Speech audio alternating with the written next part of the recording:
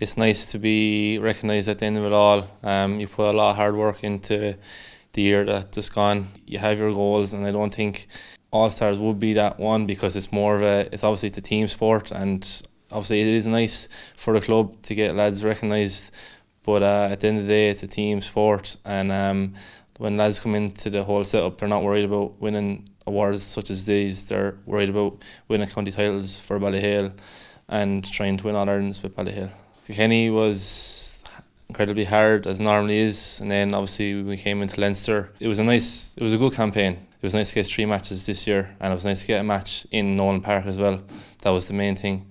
Then obviously we went on then to the semi-finals against Slaughtneil up in Newry, and the atmosphere up there was unbelievable, absolutely unbelievable. It was like we were professional soccer players going up there.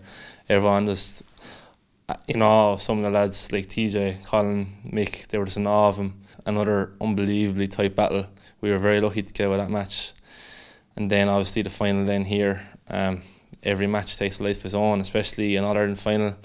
So we were very lucky to get with that against a wonderful Bursley team. Obviously we lost one of our friends, Eugene, during the year, and that was a very challenging time for us.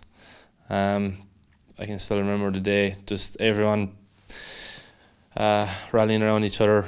You know, we all carried his coffin, we all filled in his grave. Like it just bonded us massively, and if there was ever a need for a drive, it was then and there, and we just, whatever we did, we were going to do it for him and his family, because they've been through such tragedy over the last couple of years, and we were delighted to get over the line in the end for him and his family.